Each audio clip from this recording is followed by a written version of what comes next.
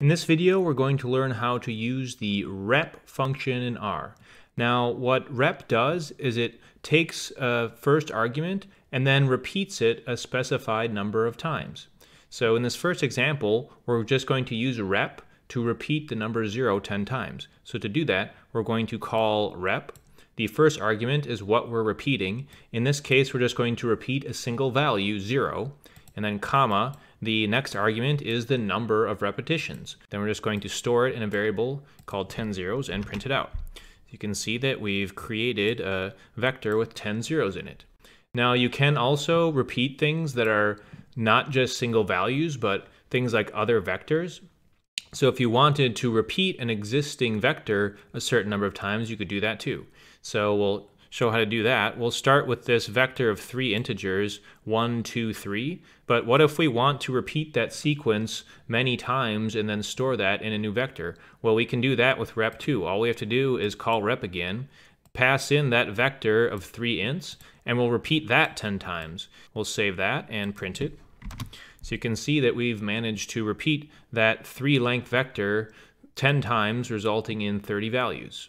Now, it's also possible to repeat other things like lists, and since data frames are actually built from lists, you can also repeat columns in a data frame. So we're going to load the first 5 columns of the mtcars dataset and then just repeat them once. To do that, we're going to just take that data, say rep on that data frame. We're going to do 2 repetitions just to double it. And I believe that running rep on a data frame like this will convert it into a normal list. So I'm just wrapping that whole call in data.frame so we can turn it back into a data frame to print out. So running that, we can see that we do have a data frame with 10 columns. So we have the first 5 columns like we'd expect, but since we had 2 repetitions, we had 1, and then they were all repeated again. And you can see that the column names are automatically given this extra indicator just to make them different names than the other columns, because you can't have columns that have the same name. And this might not be something that is going to be used too often, but I just wanted to show that you can use rep on lists and data frames as well as vectors. But I find the most useful way to use rep most of the time is for populating empty vectors prior to storing values in them. And I'll give you an example of why this is so good, because it can speed up your code a lot.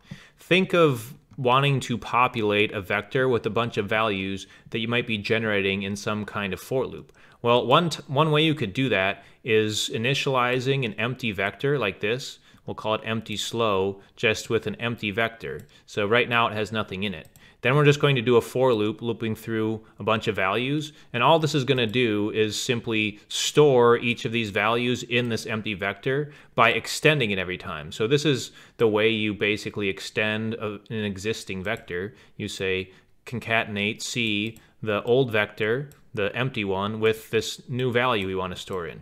So all this for loop is doing is just taking this empty vector and then iteratively storing every single value from 1 to 100,000 in it over and over again by extending it. And we're just going to time how long that takes and print it out.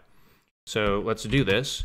And I might actually skip forward in the video a little bit because this might take a while. So the code finished running, and we can see that it took almost 12 seconds to do that, which is a pretty long time for doing an operation that's only 100,000 long. Well, how could we speed something like this up? Well, one way we could do that is by initializing an empty vector with rep ahead of time, and then storing all of our values into that existing vector using indexing instead of extending the vector over and over again. So instead of starting with something empty and having to extend it many, many times, we can start with something that has something in it, just placeholder values, but it's the appropriate length, so it's not an empty vector, it's something that we can just slot things into. And that will speed up the code. So we'll give an example of doing that. Instead of starting with an empty vector, we'll say empty fast, and for this one, we're going to initialize it with rep. So we're going to repeat 0 100,000 times, so we have something to slot values into quickly using indexing. And then we're just going to do essentially the same thing. We're going to do a for loop over 100,000 values, but instead of having to extend the vector every time, we're just going to slot the value directly into the existing vector using indexing. And let's just run this to see how long it takes versus the other method. So that ran really fast. So you can see that this only took 0.2 seconds to store those 100,000 values in the for loop, and it was over 500 times faster than it was doing it the other way. So even though you generally aren't going to want to be doing tons of for looping in R if you can avoid it, this shows that it might not actually be all that slow if you can initialize a data structure like a vector first with something simple like rep, and then use indexing to store values instead of having to extend something a whole bunch of times. If you found this video useful, you can drop a like or hit subscribe, and thanks for watching.